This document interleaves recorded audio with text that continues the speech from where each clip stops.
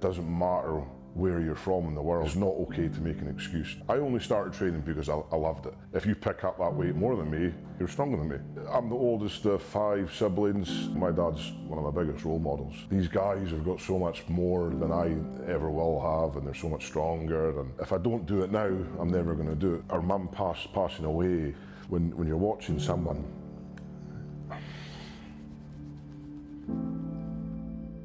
so guys, my name's Luke Stoltman, I'm 35 years old, I'm a professional strongman.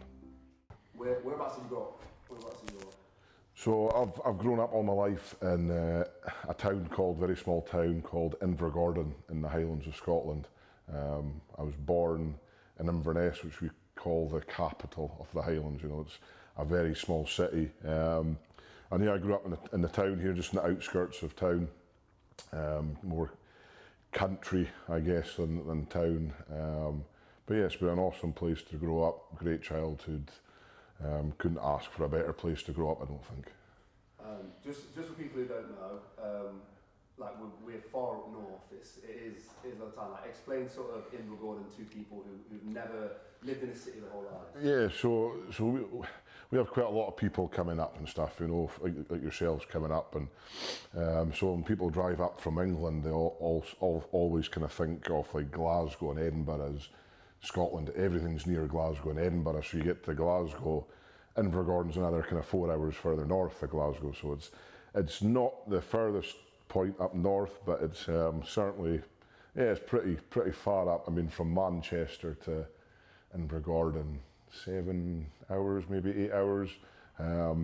So for like Tom and I growing up here, we didn't have a lot of stuff, you know. There wasn't, certainly starting strongman, it wasn't an easy road, you know. There wasn't any well-equipped gyms, there wasn't any kind of Atlas stones, log presses to use. We had to really kind of improvise on what we used for strength equipment, and I think that's why we kind of are very proud of what we've done up here. You know, we're opening the gym, we're kind of pushing strongman to the forefront in Scotland, and I truly believe that's a kind of reaction to how well Tom and I have done. So yeah, it's pretty far north. We say it's in the arse end of nowhere. That's basically what we say. Yeah. But it's a cool place to be. You know, you walk down the high street, you go shopping, and everyone seems to know you. It's a nice, you know, when we did well in World's Strongest Man last year, you'd go to the supermarket, all the old wifeys, the kids coming up to you saying, you know, how proud they were, and you know, it's such a nice kind of, it's a nice way of being very humbled. You know, even though you're doing well, you're successful, you come back and, you know, old Margaret from down the road, she's like, I remember when you were a little boy, you weren't that big, son, I tell you. So it's quite nice, you know, it's very homely, it's a homely feeling. Lovely. I mean, I definitely agree, like being here, it's cool. Yeah, so for people again, like in the city, like what's the way of life like around here? Yeah, so in the Highlands we're very, everything's done at a slower pace, I would say. It's very, I was saying to you earlier on, you know, it's like if we're caught in traffic for anything over a minute, it's a big deal for us up here. It's a nice, friendly way of life. I think we're quite a friendly bunch up here. I'd like to think, certainly Tom and myself, anyone, our family are very welcoming of anyone that comes up here, and because it's so far away, that's when people come up to visit, you know, it's nice that they've made that effort. So for us, like you guys coming up, it's such a long drive, so we want to be able to kind of show you stuff, do things with you, and kind of accommodate you as well as we can. And I think that Highland hospitality is quite well renowned throughout the world. You know, cross that with a couple of whiskies, you know, a bit of haggis and stuff, you know, it's quite a nice welcoming to a lot of people. And again, I touched on it, the kind of local people, our kind of people that we've grown up with. You know, that's why Tom and I do what we do to a certain point as well. It's to try and put Invergordon on the map. You know, it's the Highlands of Scotland. I've spoke about it kind of numerous times about the Highland warrior aspect. You know, that's when I started kind of doing strongman and strength. That's what, you know, I envisioned myself to be. It's like almost like a modern day kind of Highland warrior, as kind of cheesy as that sounds. But you know, we've all seen Braveheart and seen like the guys in the kind of clans wearing the kilts with the big claymores. You know, that's basically what Tom and I are doing now. You know, we're going to battle with the strongest men in the world, and that's what we want to do. We want to show Scotland for what it is. It's a strong nation full of strong men, and that's what it's been historically. You know, it's not a nation of like weak kind of soft men. It's like we've come from, it's a hard environment up here. It's like the weather's pretty, you know, it's 19, 20 degrees here, and that's cracking. You know, we're sweating here, but you know, in the winter time, the winds are bad. You know, we get bad snow, bad rain. It's not the most homely of environments to be from. You know, so. But again, this is what we're used to. People will see it. We do our cold therapy. You know, when we go out into these lochs, into the rivers in the winter time, it is really that cold. You know, when we're saying it's freezing, it's like 1, 2, 3 degrees, whatever, and it is. It's Baltic. It's so cold. So it's not the easiest place to be from, but a lot of people kind of use that as an excuse not to succeed. So it's, you know, we're in the Highlands. It's so far away from Glasgow, Edinburgh, all these big cities. And what I would like to show people is that it doesn't matter where you're from in the world. You could be from some tribe in Africa, or you know, the Highlands of Scotland, from a little island on the west coast. It doesn't matter where you're from. It's really about how much you want to succeed in something. And I think being successful should never, or wanting to be successful, you shouldn't have any of these excuses. You know, it's a town is just a town. You know, you're your own person, so you've really got to kind of put in that effort and put in that hard work. You know, regardless where you're from. Yeah, I mean, like we're speaking about today, I can't remember your friend's name who started his own gym and he created all his gym equipment and everything. Could you expand more on that? It was it Iron Bibby? Oh, Iron Bibby, yeah, sorry, yeah, so yeah, I mean, Iron Bibby, probably the strongest shoulders in the world. You know, he's in Burkina Faso, I believe, in Africa. I thought it was a made-up country when I first met him. And Bibby, you know, it's not the, you know, it's not like being in the UK or America that like weights are on hand, you know. So Iron Bibby's kind of made his equipment, he's having to fill his log with sand to kind of make the weight up and stuff. So, and now he's one of the most like well-renowned kind of strongmen in the world. You know, he's really kind of pushed himself on, and he hasn't used that, you know, I'm from, you know, the middle of Africa or whatever it is, as an excuse. So it's like people like that kind of really, I guess, kind of inspire me. They don't make any excuses. I hate, like, for me, making excuses is just another reason why you're not going to succeed. You know, it's not a valid reason unless you can't physically enable yourself to train. I.e., you've got, you know, even having no legs, no arms. You know, we've seen all these wonderful stories of people, not wonderful, but they've gone through trauma and they've kind of overcome that, and they're very successful in what they do. So I just don't, I wouldn't say I don't like it, I just don't agree with people making excuses, because we're from a society now, I think, that an excuse is okay. You know, we've accepted it. Like, let's make an excuse why we can't do it. It's not okay to make an excuse because, you know, I've got not enough time, there's not enough hours in the day to this, I don't like this food, I don't like this. We shouldn't be saying that's okay to make those type of excuses.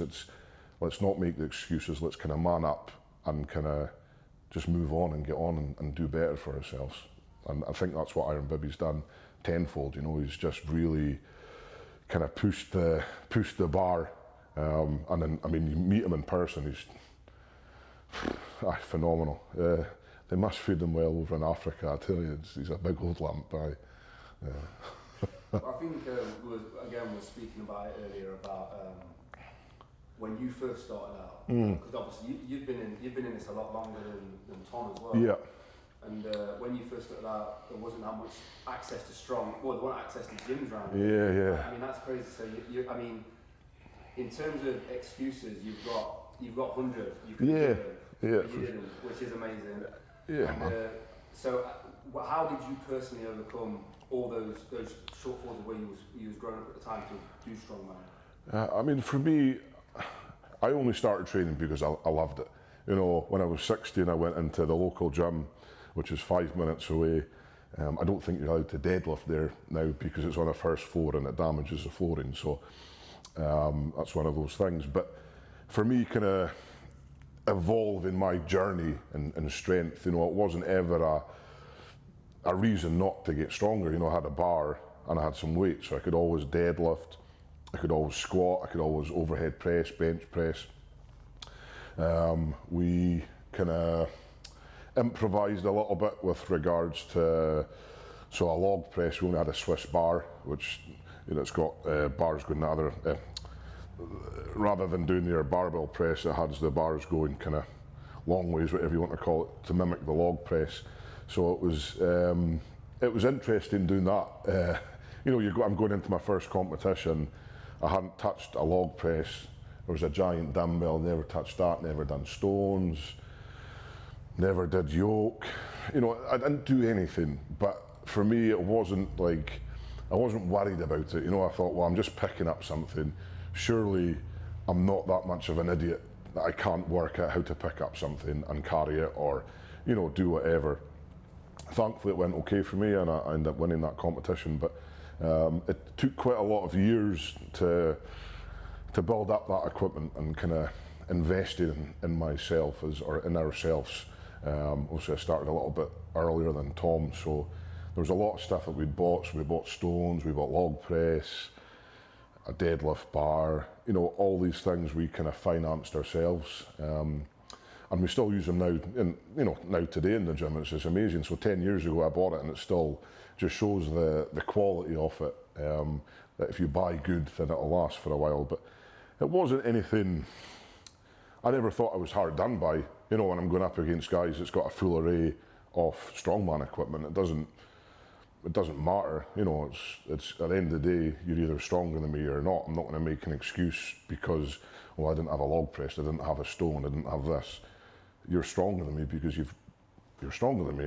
That's the beauty with strength. I think if you go up against someone mano a mano, kind of, you know, pick up the same weight. If you pick up that weight more than me, you're stronger than me.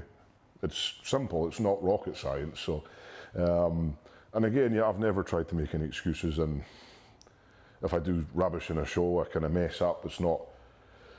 I've got to hold myself accountable. There's not any reason. You know, it's not the referee's fault. It's not my coaches, the nutritionist. It's down to me. If I haven't kind of lived up to my end of the bargain, then that's the reason why I've kind of not performed fully. And I think a lot of people should try and hold themselves a bit more accountable. I think self-improvement and self-worth, you'd feel so much better if you just kind of held yourself accountable a lot more in life. Definitely, man, definitely. Accountability, 100%, super important thing. I think, like I say, people escape it. Yeah. With excuses. Mm-hmm. Just going back to early days, childhood, big family. Yeah, so I'm the oldest of 5 siblings. Yeah, had a great kind of childhood, man. I mean, being in the Highlands again, it's like, we used to go out making dens, swimming in rivers, jumping in lochs. It was such a nice kind of childhood for me. I've got nothing but kind of, you know, great memories of kind of back in the summer. I used to go out on my bike, cycle, everywhere. That's all we used to do, cycle around. I used to be really into my football. I kind of took that up till I was kind of 15, 16. Academically, I wasn't stupid, but that authority thing didn't really work well with me with the teacher aspect of it. I just found it hard to give someone respect that I didn't know. You know, just because you're a teacher shouldn't mean that I should respect you. That's what I struggled a little bit with. So I didn't really last that long for a few other reasons. And then, yeah, just kind of got into the gym, I think, when I was 16. But childhood-wise, man, it was just, I just remembered like days being sunny, me out in the summertime just running around, chilling. And then, you know, Tom's 10 years younger than me. We've got a younger brother, Harry, he's 11 years younger. So when I was kind of 10, Tom and Harry came on the scene. That was pretty tough, you know, growing up with Tom. Tom has his issues, and I'm sure you'll talk about. But it was tough, kind of, you know, seeing one of your family members going through that, you know, and not knowing really what to do or the right things to do. But you know, with my mum, how good she was with Tom and how good she was with us. I mean, our dad, he was working in oil and gas as well, so he was like he is such a hard working man. I mean, I think he probably installed that kind of work ethic into us. I mean, he was away for months at a time, and poor mum was left to look after all 5 of us. I was out drinking, causing a, you know, crashing dad's van or whatever, you know, and she had to deal with all that. She was like the mother and the father. So when dad came back, he was always a kind of good guy, oh, dad, any chance to get a new pair of trainers? And he'd take me up, you know, we'd go and buy trainers and stuff. But it was just very fortunate, I think, how we were raised, and seeing those, having your role models, you know, so close to you. So even today, like, my dad's one of my biggest role models. It's for him to raise and provide as well as he's done over those years, such a, you know, a big family, and for us all to be so close now is something, I think, it's a huge achievement. I don't know, if we win World's Strongest Man, I'd still think what dad's done is a bigger achievement than that, because it takes so much time, so much effort. The kind of carry-ons I've caused, you know, stress and stuff through, you know, just being young, out drinking, not coming home for days on end, just being a daft twat, you know, and that's all it was, just being an idiot back then, and not really seeing the kind of damage that you could be causing. So it was, yeah, pretty lucky to be kind of brought up as we have been, I think. Yeah, I do think it shows, like you were saying earlier, we've come up here, and I feel like you've welcomed us. Nice, man. I appreciate it. Yeah. Looked after us. It's been nice. Yeah. And it's like, I mean, that's more towards your dad as well, like raising you that way, with your whole family. I do want to talk about Tom. Yeah. Like growing up with him, but just briefly, whilst talking about like your dad working on a radio. Yeah. I mean, you spoke to us about it. Like, did you know that you were going to follow in your dad's footsteps onto the rigs, or is that something that happens in Invergordon? It was a tricky one, you know, because, like I said, I wasn't stupid in school. I was quite actually okay, but just the authority thing I couldn't get round with. So I kind of left, did a bit of college work when I was 16, worked in the fish factory, and back then it was a bit more easy to get into the oil and gas side of things. So Dad, like, for my 18th birthday, so you need an offshore survival course. You have to go and do all this, jumping out of a helicopter and all this jazz, nothing fancy. So anyway, he got me that, and that enabled me to go offshore. But growing up, I never thought I was going to be on an oil rig. Jesus, I didn't. It's not something you exactly dream about. Oh, I want to go away and be 2-3 weeks away with other sweaty, horrible men sharing a bunk bed, sharing a room with a couple of sweaty men. It's not, if that's your idea of a good time and fair play, but for me it's just not, it wasn't something that I envisioned myself to do. But it was up here in Scotland, the oil and gas is so prominent, you know, it's such a, but again, when I was younger, it was quite an easy job to get into if you knew someone that could kind of vouch for you and stuff. And luckily Dad kind of vouched for me, and he got me in with his company, and then it was up to me to, you know, progress and kind of climb that ladder, so to speak. And yeah, I did that for 16 years, and it was a huge part of my life, you know, but it's, thankfully that's done now, you know. It's, it's a tough one. I wouldn't say I wouldn't recommend it to anyone, but it's not it's a very it can be a very damaging way of life, you know, especially with a family or a wife, or, you know, it's, if you're a single guy, you know, fire in, go for it, make your money and do whatever, but, you know, it's tough when you're married and you're trying to have that kind of relationship with someone. You're still getting to know each other as well, you know, you're still kind of growing together. So I found when I went away, my kind of mentality or my mental health really took a battering. It was, you're almost getting prepared to kind of go to war almost. It was, and my wife Cushy really noticed that, you know, it was like, took 3-4 days before I went off. It was pretty much ruined because I was getting into that zone and kind of thinking, it was almost like a resentment. I had to go away, and, you know, all my friends were at home and my wife was at home and stuff, and it's tough. It is a really tough way of life, being away for so long, and you really need to have someone that you trust 100%. I've seen so many guys, such a shame when you're offshore, you know, their wives or girlfriends are doing whatever, you know, some other guys and stuff, and thankfully, rightly or wrongly, I trust Cushy 100%, and that trust that you have for your partner is so important when you're in that type of environment, because it's awful. They just self-destruct when they're out there, and sometimes you have to get the helicopters to come in from the oil rig and go home, and it can be such a toxic place to be when your mental health isn't that great. Yeah, it's tough, man. But hopefully, touch wood, I won't have to be going back off again anytime soon. So I mean, mixing to that you've been doing strongman for a while, whilst you're on the rigs as well. Yeah, true. So that's a concoction for yeah. a lot of things, man. So I remember, my first trip offshore when I was 18, I thought, you know, I did the gym before when I was 16, kind of just in for chest and whatever. So offshore, when you're there, there's a TV room and there's a gym in the majority of rigs you go to. So I was like, well, I could either sit around, eat sweets, get fat and watch TV, or I could try and go to the gym. So I thought, right, stuff it. Very first gym I went to offshore, it's actually a boy from Invergordon. I went down to the gym and this grown man was running in his Y-fronts, his pants, on the treadmill. I'm like, for fuck's sakes, this isn't for me. Like, I don't know why he was running in his pants, for one. So right, fine, just don't make eye contact. Don't make eye contact, it'll be fine.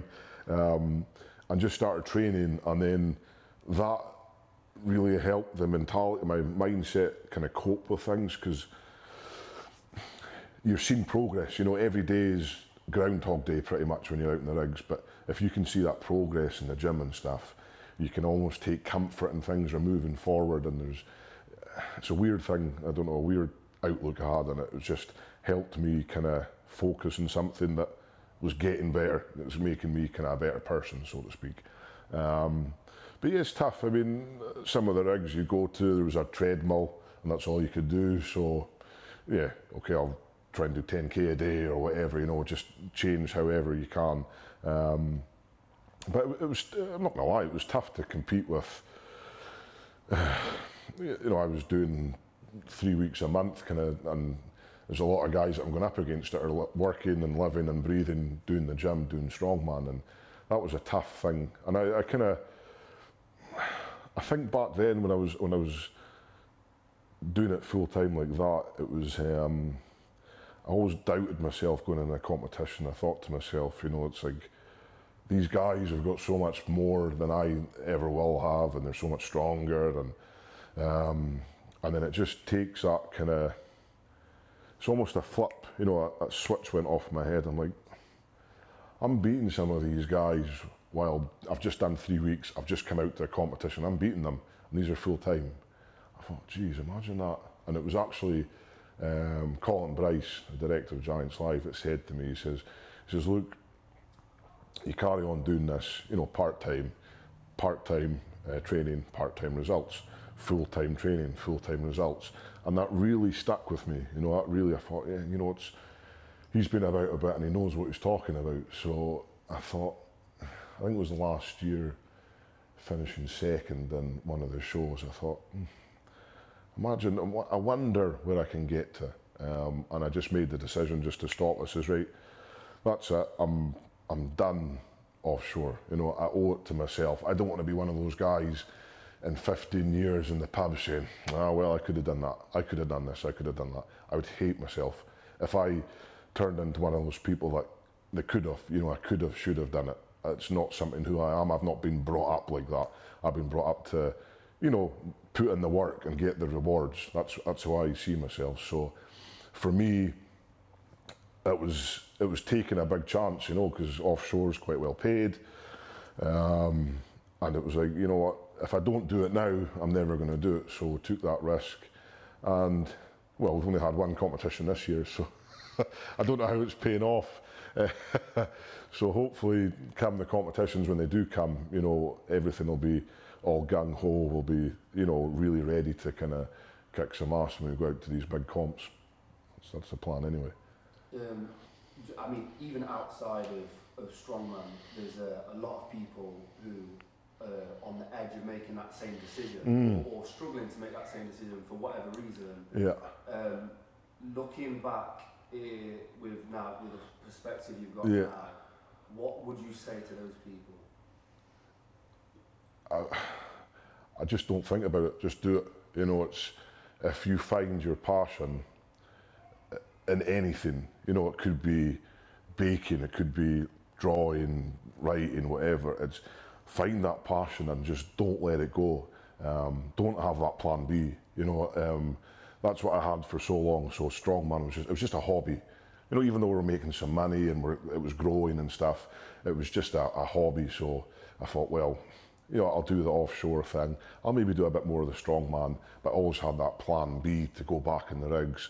So now I'm done. There's no plan B, C, D. It's only one thing, and that's strongman, and that's improving myself and the brand, the Stoltman brand, you know, to be a worldwide brand and to, you know, really cement my feet and the kind of the foundations of strength across the world. That's my plan. And if it doesn't work, I don't know what's going to happen. But I'm not thinking that. I'm thinking it's got to work. You know, I've got a wife to support. I've got a house to pay for. I've got, you know, our dad, he's kind of retired now, so looking after him as much as we can. Want to be able to financially support him and just let him live his retirement, because he's done so much to us. So it'd be nothing better for me, you know, to be able to go out to, I don't know, whatever, buy him a new pickup. You know, imagine, you know, if my son did that to me and financially could afford to do that, I'd be so proud. So that's what I want to be able to do, is make this work, not only just for me, but, you know, to show other people around here, around the Highlands, that it's a possibility. It's not to, you get all these naysayers saying, no, you can't do that, it's not a good idea, blah, blah, you're in a secure job. That's fine, but that secure job, you had to start somewhere with it.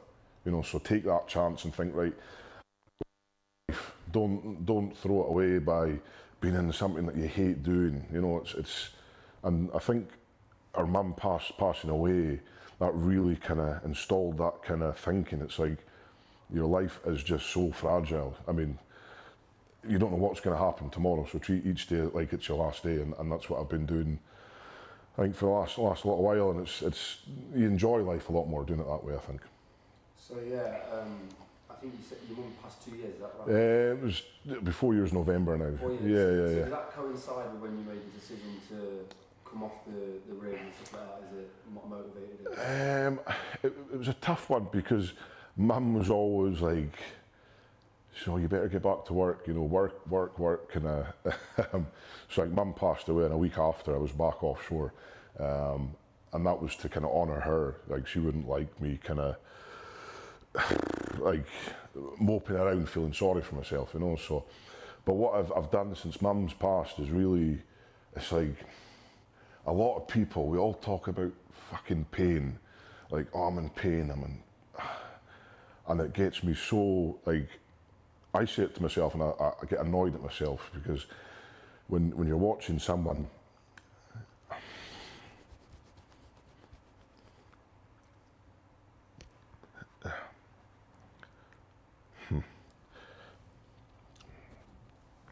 so like with Mum with her cancer, you know, you're watching her, someone that's like the epitome of everything, go through that much pain, that's pain, not fucking squatting, not I've got sore knees, that's not pain, man. She had to get this big fucking injection to stop her from like being paralysed. I remember her saying, oh, that was quite sore. So like for someone like that to say that's quite sore, you know it's really sore. So like that's what I kind of translate now. If my, like the 3 days before she passed away, I went to see her, and she was in a pretty bad way then, and she was making cakes. She had this bucket list. She was trying to make these, I've still got them in the freezer, these pear tarts. And she was breaking the eggs, but she was putting the yolks, or the eggs, in the bin and putting the shells in the mixer, you know, so she was like completely gone. I said, come on man, let's go and have a wee chat and just chill and stuff. And like, I looked down and her feet are swollen, and she's just in agony, man, and I think, fucking hell, man. If we can't get through a couple of training sessions to make us better, I mean, for me, that's what I took really to heart. You know, it's like, I don't want to moan about being sore, and, you know, because it's just superficial. That pain's not real. Once you go through something like that, emotionally, yeah, we've been through pain because you're watching someone just kind of deteriorate so much. It's such a horrible thing to do, and I'm sure a lot of people have experienced that same pain, man. It's such a horrible thing to do and go through, but taking the positives out of it, she inspired me no end to like push through that, whatever limit that I thought I had, I'm just pushing through and breaking through.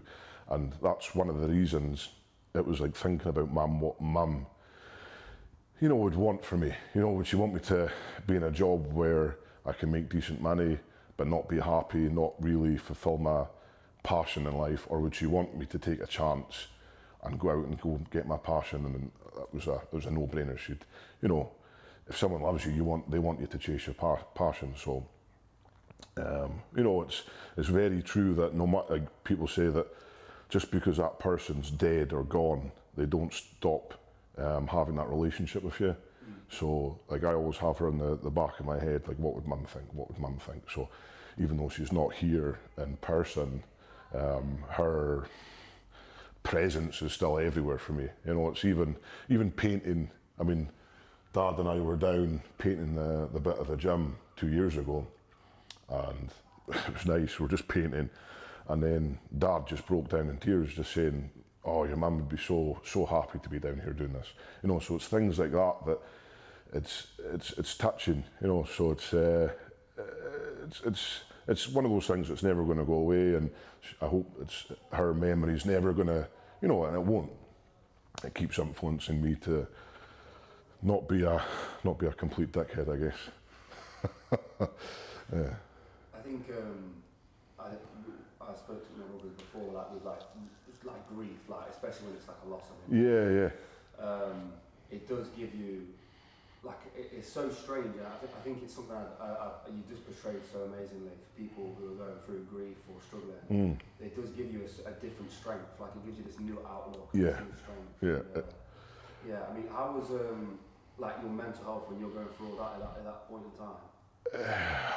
It wasn't the best, you know. It was, my marriage really kind of took a bit of a hit from it. I had a lot of resentment, you know, towards, and I don't think Kushi'll mind me saying this because I've chatted about with her, towards her, because she still had a family, you know, she still had her mum and dad, and, you know, going up for dinner with her parents was a struggle. Like, I couldn't physically bring myself to do that, so we'd normally have a fight before I'd go up and see her, and she'd go up by herself. Struggled a lot to talk about things. You know, now I'm very open and I don't mind showing my emotion and stuff because it's healthy, I think. And to be honest, it's something that is such a massive thing that we all need to do, is talk about stuff. But it's a struggle, you know, as a man and as a big, strong man, whatever you want to call it. It's tough to show kind of that other side. It's, you know, just kind of turning a blind eye and saying everything's okay and, you know, it's fine. It's not fine. You know, you've lost someone as important, like a honestly, I can't even describe, put words, how important our mum was in our life. She was the sun, like she was as important as the sun for us. So losing someone like that, it's okay for it not to be okay, if that makes sense. You know, if you're having a bad time, you know, speak about it. And I actually went to therapy and talked about it with someone for quite a number of, well, a good couple of years. I'm just trying to work out things that were going on. You know, it's tough. It's not, because when people see me, I'm quite happy and kind of, you know, one of the guys that kind of plays up to the crowd and everything like that. And that's how I am as a person. But on the other side, you know, you get the down days that you just kind of knocks you out sometimes, and that's the days that you need that support, you know. So I'm so thankful that, you know, dad, brothers, sisters, my wife, so supportive, and it's just learning how to kind of communicate and kind of make sure that, you know, you're getting heard, and you're not scared to be heard. And I think that's one of the most valuable things, certainly in the UK. You know, the suicide rates and stuff is just such a horrible thing to see people just crumble, and quite a big advocate of like being able to speak and, excuse me, trying to communicate with people that are struggling. You know, it's, because imagine being not as fortunate as us to have that family, you know, not to have your brothers, your dad, your wife, you're by yourself, you've lost the only person that's there for you, and you don't have anyone else. You know, that's the people that you've got to really help out for. And as, like, you know, society and humans, we want to be able to help these people out. And if we can just help one person, you know, from doing anything silly or stupid, then, you know, we're doing a good job.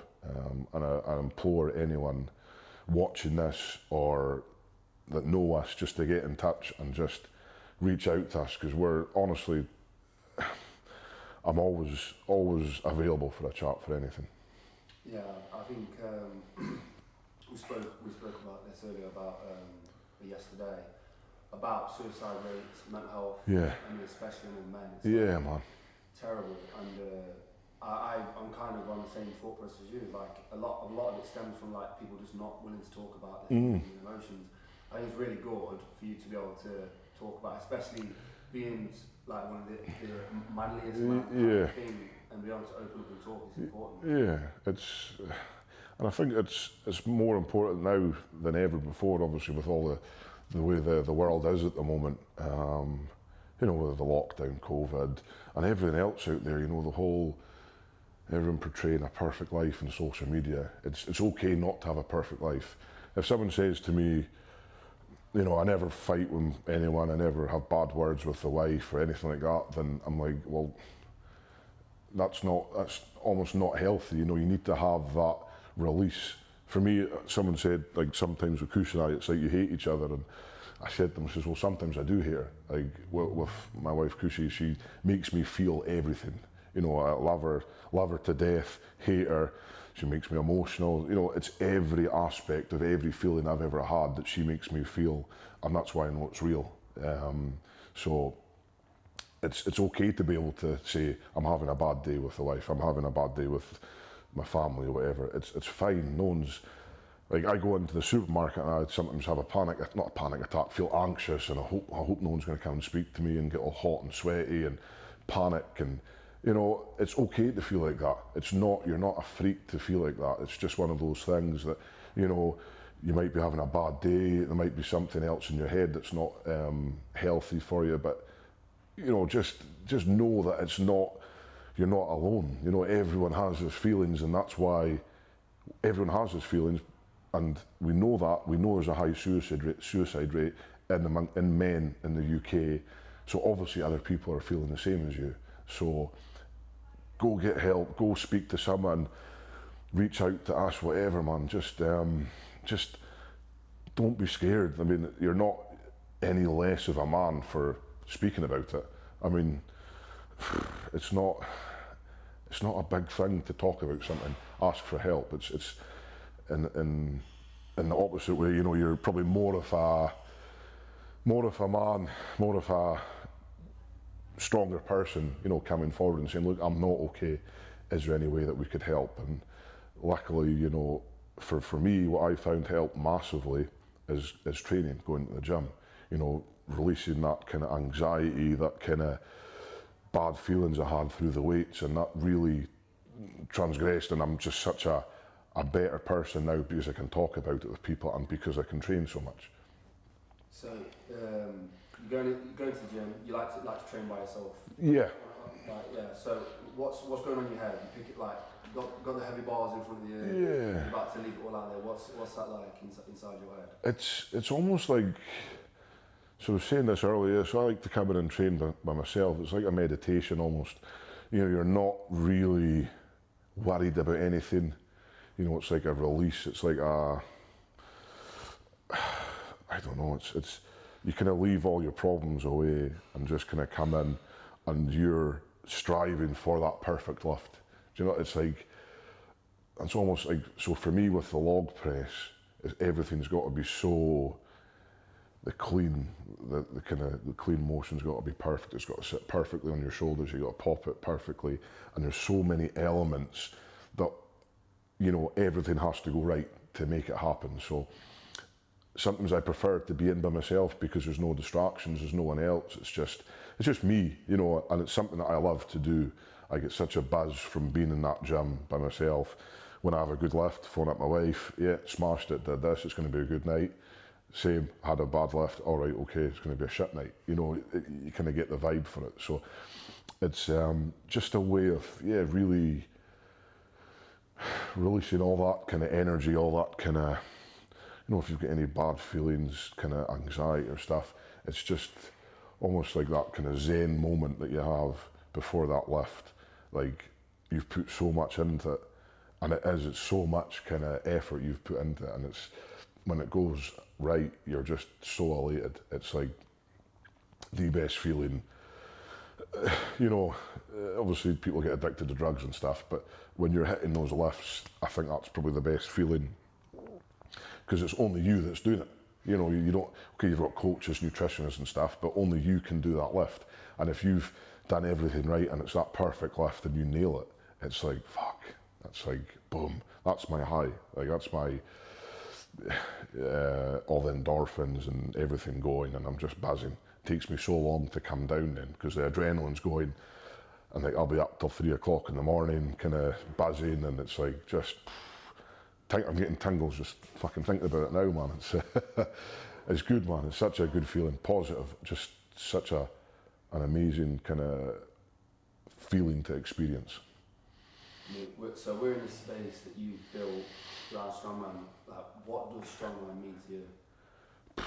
I mean, geez, strongman is life for me, man. It's without, I said before in something, you know, like, strongman's kind of made me believe I'm more than just another number. You know, it's like being in that, working for someone else. You know, you're just a number to that company. But because of strongman, I'm more than a number. I'm Luke Stoltman, professional strongman, one of the strongest men in the world.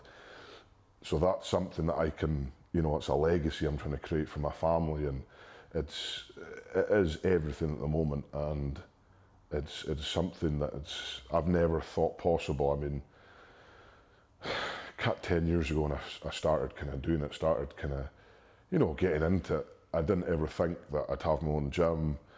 I'd be competing all over the world with my brother, making money from it, being successful at it. I would never thought that. I was just some daft Highlander, you know, going to these competitions that like to have fun. But cut again 10 years later, who knows, this year, you know, it might be a 1-2 Stoltman at the world's strongest man. That's the goal. So yeah, you spoke about putting the Stoltman name in the history. What does that mean for you? Like, is that everything? Or? Yeah, man. I mean, geez, it's. I remember my granddad. We called him Opa. He's Polish. He came across from Poland during the Second World War, and he, fucking hell, man, he was a worker. He used to work in the peat the peat fields, fencing, and such a hard worker.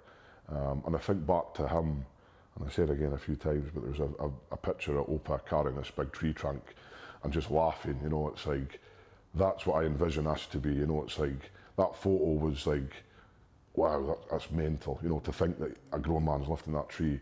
And now for Tom and I, you know, to be putting the Stoltman name in the history books, the first brothers in history to ever reach the World's Strongest Man final, so effectively the strongest brothers that's ever lived, is like, it's so mind-boggling. Like, I can't even put into words how it feels, but I'm so proud of our name and what it means, you know, it's in Scandinavian it actually means proud man, Stoltman, so I'm very proud to be a Stoltman, and I want it to be, when people talk about it in years to come, like they mention Stoltman, you know, it's strength, it just means strength, that's all I want it to be, and good people, you know, I hope that we don't offend too many people, but I want us to, you know, be remembered as being good people and kind of being, you know, that kind of people that maybe put the strength map, or put Scotland back on that strength map, because I think that's where Scotland deserves to be, and hopefully there'll be a few little Stoltmans coming up the kind of family tree, and we can get them into it and kind of keep that kind of strength kind of going with it. Yeah, because I mean, around the world, when you think of Scotland's there, like it really is Highland Games, all that kind of stuff. And I mean, we spoke about earlier, it's like kind of settled down a little bit. And now with you guys coming back up, when you grew up, was it still known for being a strength country?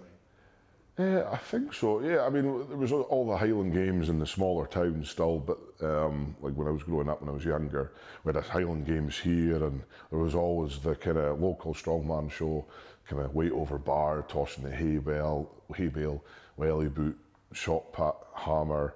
And there was always that type of aspect to it. But nowadays it's dwindled off a little bit, which is a shame because it's so historic. The Highland Games is such a beautiful, historic sport that it deserves a lot more. So hopefully with Tom and I kind of being at the forefront of strength in the world, I'd really like to help kind of recreate that kind of buzz that the Highland Games, and maybe do some kind of crossover strength Highland Game kind of things, which would be awesome. But it's tough. I mean, it just goes with the times. I mean, how many kids want to go out and throw a hammer nowadays? You know, it's a lot of Xbox, kind of iPads, and you know, which is fine. You know, don't get me wrong, but I think we still need to have that strength at the forefront as a man. I mean, you want to be strong. You know, you want to be able to kind of defend. You know, if anything happens, if I'm out with my wife or if I'm out with my family or whatever, and someone comes up, I just want to be able to look at him and he knows that I could crush your skull. You know what I mean? I don't even want to have to like lay a hand on him, but I want to be able to have that presence, and so nothing ever happens to any of my family, because family for me is like number one, like above everything. You know, it's if anyone insults my family, anyone insults my wife, you know, that's when we'll have problems. You know, that's kind of, for me, I think that's a big no-no. But if we can install some strength back into the culture of Scotland, you know, we're not all Mars bar eating, you know, whiskey drinking kind of douchebags, but it's part of us. You know, we all like a whiskey and stuff, but let's just be strong whiskey drinkers rather than kind of weak floppy ones. Growing up with Tom, obviously, I mean, we briefly talked about autism. I mean, insight from a family member would be really interesting. Yeah. So growing up with Tom when he was younger, it was a strange one, because, like, say if Mum went away shopping, Tom would just flip out and start crying, and he wouldn't stop crying until Mum came back. He wouldn't go anywhere by himself. I remember it was a huge deal we made. Tom he got the train from Invergordon 10 miles away to another train station, Fern, by himself, and that was like epic. That was like, wow, Tom, you're like, it's amazing. You know, and that was the first time he did anything like that. But My mum, she was like, oh, it was unbelievable to see the patience she had, and it was very hard to kind of get Tom almost diagnosed. Tom had a way of, like, when he went to these meetings with I don't know the right terminology, but the people that kind of dealt with additional needs and stuff like that. So Mum and Tom would go along, and then Tom would just be all well behaved and kind of, yes, yes, yes, yes. But then when he went home, he would just tear the place to shreds. But we took Tom to the gym. This was a huge changing point for Tom. So going to the gym when he was, I think it was 15, we started to take him to the gym, or I took him to the gym when I was at home from work. And yeah, kind of seen him kind of progress and stuff, and mixing with other people as well. So there was a very good friend of ours, a boy, Matthew Forth, who I'm extremely good friends with, but Tom kind of had this bond with Matt. When I went away offshore, Matt would kind of take him under his wing, teach him the technique and stuff.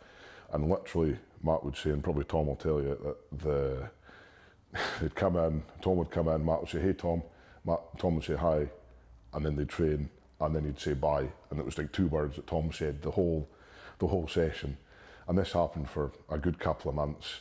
And then Tom felt comfortable, and then he started kind of coming out of his shell, and just unbelievable the change in a person, like from going from being completely head down, not speaking to anyone, to this like functioning member of society, whatever that is. You know, he was able to converse with people, speak to people, hold his head up, and be that kind of proud man that he is, that we see today. So it was extremely tough, because a lot of, and rightly so, you know, a lot of Mum's attention had to go on Tom to kind of, you know, deal with stuff that he was going through, and school wasn't the best for him, and then Mum would be worried, would he ever kind of hold down a job, have a wife, do all this stuff, and now, Jesus man, you can't get him to shut up. He's just non-stop, he's flying all around the world, he's married, he's got a house.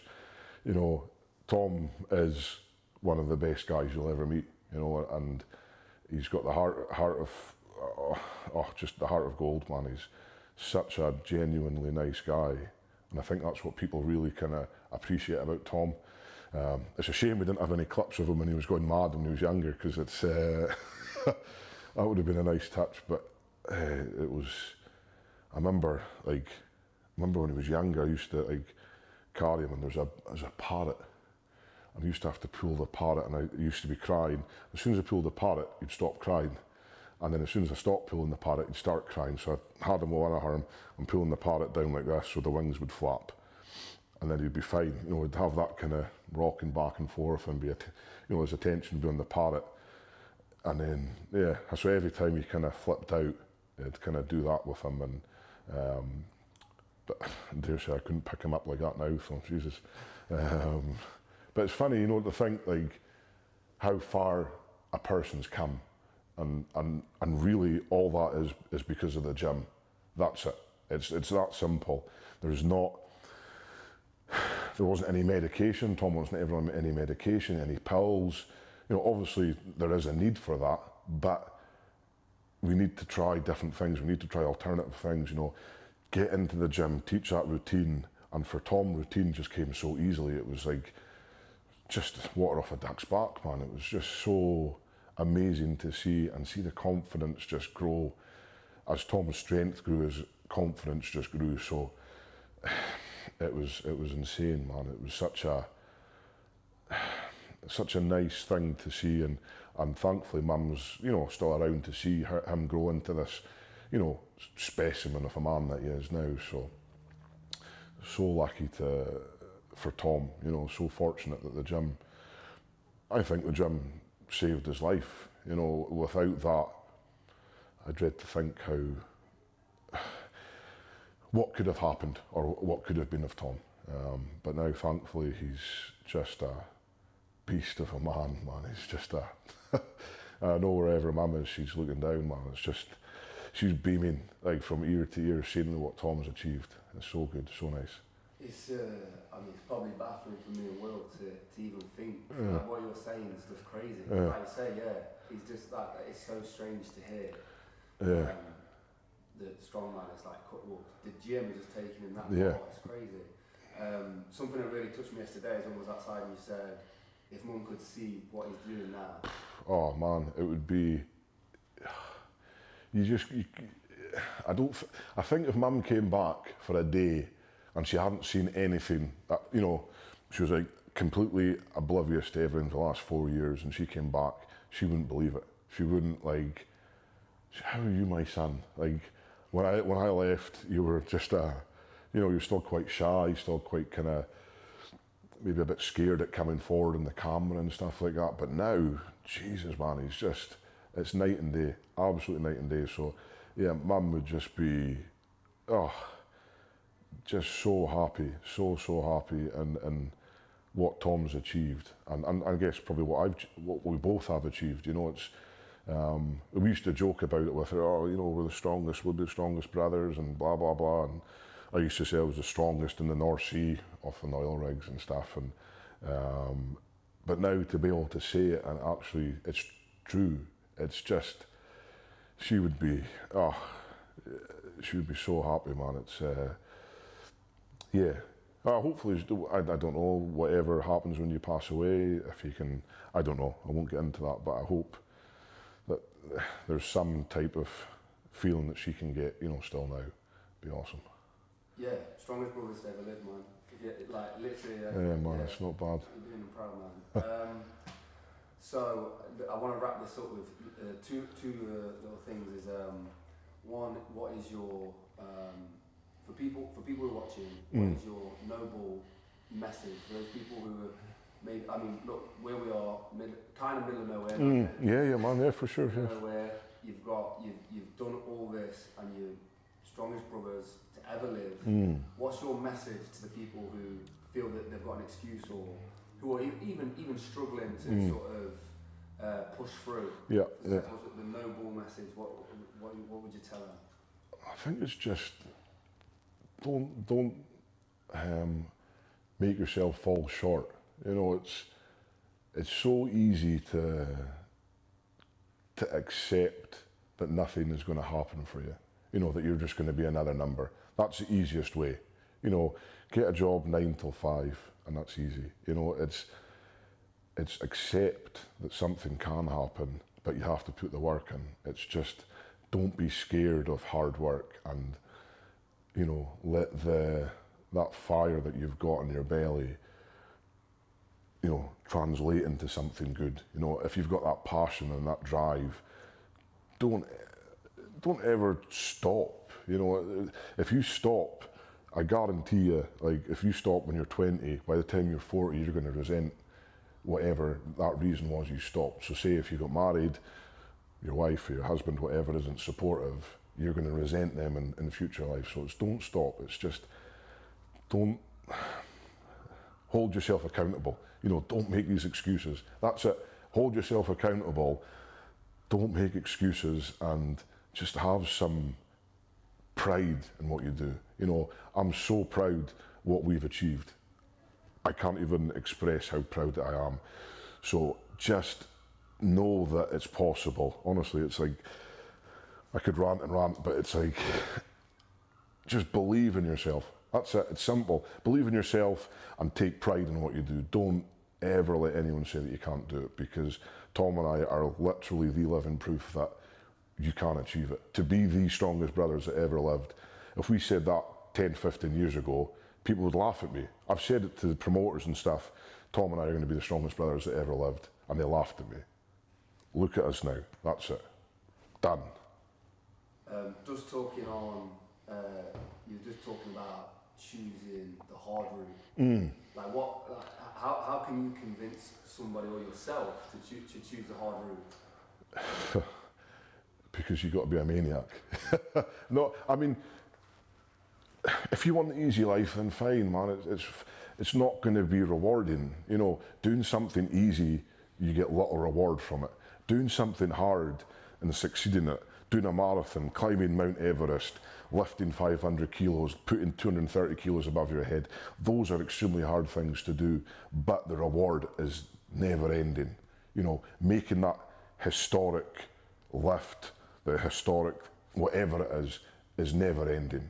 You know, so for Tom and I, strongest brothers in history, first brothers in history to ever make the World's Strongest Man final, that's never ending. I can boast about that forever, and that was hard to do. That was 99.99999% of people will never ever do that, and that's because too many people want the easy stuff, and they're happy with that. That's fine, but know that the harder way is always a bigger rewards. So if you want to be great, you've got to choose the whole path.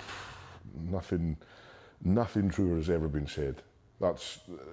It's simple, you know. Go down that. If you've got a path, easy path, hard path every time, every time. This is the last thing I'd like to end on is what is, for you and Tom going forward? What do you see? Like what is your vision for the future? It's to progress and be the top two strongest men in the world. That's it. It's, you know, we've already proved one thing. Now let's prove that we are the strongest living people on this planet. That's the end goal, man. That's without that, it doesn't. You know, being the strongest brothers, that's cool. You know, but let's not sell ourselves short. It's the two strongest men in the world, and to be Highlanders from Scotland, that would be epic. Sorry, just hearing you say it is crazy. The strongest living man on earth. Yeah, it's. Like, you too as well. It'd just be crazy. It's insane, man. It's like, what more of a title do you want? Like, like someone could say, "Oh, I knew a guy that's strong." I went, "Well, that's nice. I'm the strongest man in the world." And what? You know, it's like being able to say that you've done that feat that so many people would love to be able to say that they are the strongest man in the world, and for us to be able to say that we are the strongest brother ever lived and the two strongest men on the planet. That's it. Mic drop. Luke, thanks a lot, man. Thank you, man. Really appreciate it. Yeah. Anything else you want to add at all? No, man, I'm happy. I'm happy with That was cool, man. Thanks so much. It was Thank awesome. you so